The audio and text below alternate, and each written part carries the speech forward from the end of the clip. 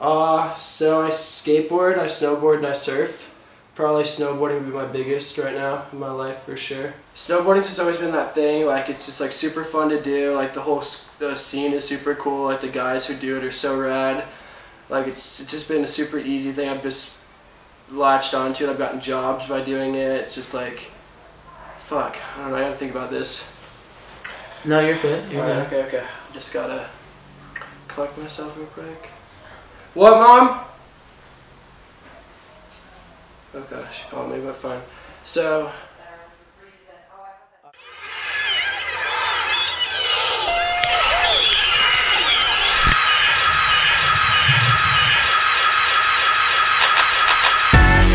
Fresh Kid Z, Fresh Kid C, yes, Fresh Kid P, Fresh Kid T. Oh yeah, we back. Oh, and Zafoon, by the way. Yeah, Jones. Yeah. Chitty Bang, and we pretty much amazing. Can we hear your new song, please? I got you. Hey yo, I once was a kid, all I had was a dream. More money, more problems, when I get it, I'ma pile it up. Now I'm dope, want the bread we can toast. So fresh how we flow, everybody get their style from us. I once was a kid with the other little kids. Now I'm ripping up shows and the fans going wild with us. Tell mommy I'm sorry, this life is a party.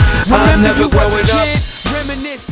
I guess snowboarding, you're still kind of connected to the world. I think snowboarding is more of like, I like to think of snowboarding more as like an art, I guess. It's sort of like how you express yourself in the mountain, like the way you ride kind of like defines you, just like art sort of does. Like the way you like artistically create something is similar to snowboarding, I guess, in that way. It's just like some people ride park, some people just ride groomers, whatever. Whereas in art, some people paint, some people draw or whatever. It's all about you. You can express yourself. So I started skating probably when I was like 8 or 9. That was probably like my first thing, and then that led to like snowboarding at like probably 11. I think was when I first started snowboarding. And then surfing was pretty recent, probably like 2 years ago. Like snowboarding's always been such a huge part of my life. When I moved to California, I was super worried I wouldn't have it anymore, but it's definitely cool. Like it's a different kind of snowboarding out here, and it's super fun. You snowboarded in Flagstaff, right? I did, and then New York too. How were those compared to California snowboarding? Flagstaff's interesting. It's kind of like super like there's no local scene. It's very touristy. Like it's a lot like Big Bear and Mount High, because I mean in the way that Flagstaff is kind of like their Big Bear. It's just like where all the people from Phoenix, they just come up there to snowball and just ride.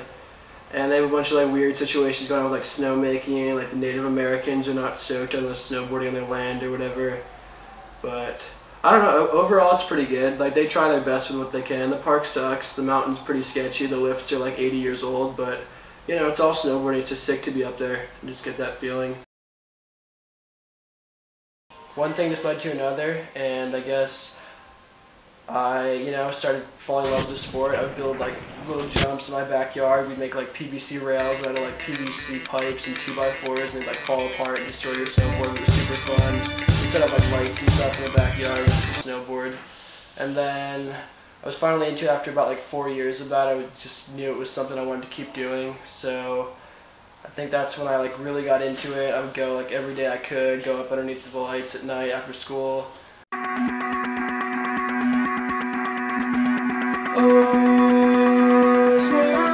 At what age did you start getting into the whole filming bit of snowboarding? Yeah, probably when I was like 12, I think. Like I realized that like action sports and filming went hand in hand. Like if you want to claim you're a good snowboarder, you better have film to back it up. Or if you want to claim you're a good skateboarder, you better have film. So we would just go out there with like these little like small like super like Sony Handycams or whatever that we would just like buy and just like destroy and film with those all day. So just destroy them? Yeah, pretty much. It was like whatever worked. It was cool because we could edit it and see ourselves and show our friends or whatever. Because in New York, not a lot of people knew what it was about. Like even though it snowed, no one did it. Like no one snowboarded, so you would always have to film and show what was up. Look at my old videos and see like me in New York with like my sketchy little like Sony Handycam with the fisheye glued to the front of it, like the edits I was making with that. And then you can see like my time in Flagstaff, I'm a little bit better for snowboarder. My edits are a little bit better. They're a little bit better produced. And then like now I'm still not a great snowboarder. I try. Like I'm pretty impressed with some of the edits that I've done. I think I definitely put more time into it now. So I guess yeah, it's just always been part of my life. So I've just sort of gotten better at it, luckily. Sunday morning, California sunshine. Don't let Monday come.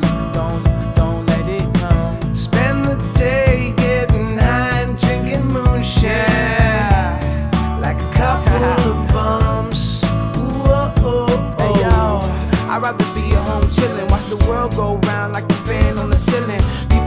tripping like how you make your living. I get the guitar like the Black Bob Dylan. Used to be a writer, now I freestyler, and I'm so fly that I got free mileage. California bred, California fed, and there's nothing quite like some California head. Man, life's a trip. Been around the world, but I rap. What has been the worst injury in snowboarding for you? Snowboarding, I think when I fractured my lumbar, that was probably the heaviest one. Yeah, I bruised my ribs in the beginning of the season, and then in February I tore part of my rotator cuff, and I also had a muscle contusion on my shoulder. Yeah, I mean, I've had my own case of injuries, and both of us have definitely endured some powerful falls.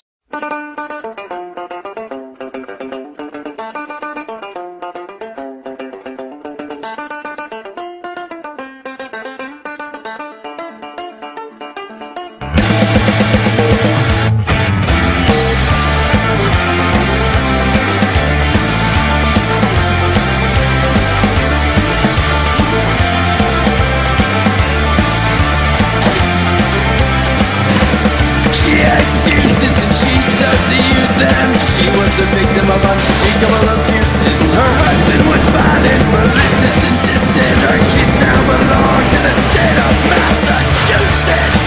They've been taken away. They've been taken away. He was a bright one, Tommy's on his head. Mother loved them both the same, at least that's what she said. I don't predict the future, I don't care about the past. Send them both to DSS, now you've had your chance. I'm going to slow your baby, and then just took your eyes. You can have your children for the night.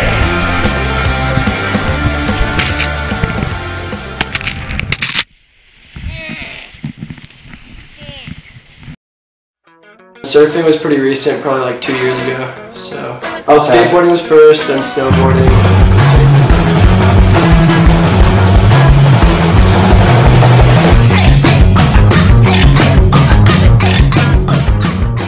Yeah, it's definitely a workout, but it also feels like it's almost like a way of like meditating. You can just get away, like you're not on land, you're out in the ocean, like just being at one with nature. They're gonna find it if you didn't close the door. You and the small one sit outside of the side in a house on the street that wouldn't park on the night. That was a risk taker, his was a shoemaker. You greatest since 2006. Surfing's just like a super free thing. You can just, it's super expressive, so you can just kind of like release all your energy. It's just like a really mellow feeling. Like, it's unlike anything in life where it's just like, it's not rigidly structured. You can just do whatever you want when you surf. Interesting girls, I discover myself. If your life is gritty, you'll be toasting my health. For sure, it's definitely a good time whenever you're out there, you're just away and separated from the world. But you wanna land these tricks to get that sort of sense of feeling, and you keep doing these tricks until you finally get that feeling that you want. Definitely. So I think that it's definitely a adrenaline-induced sort of drug in its own way. Yeah.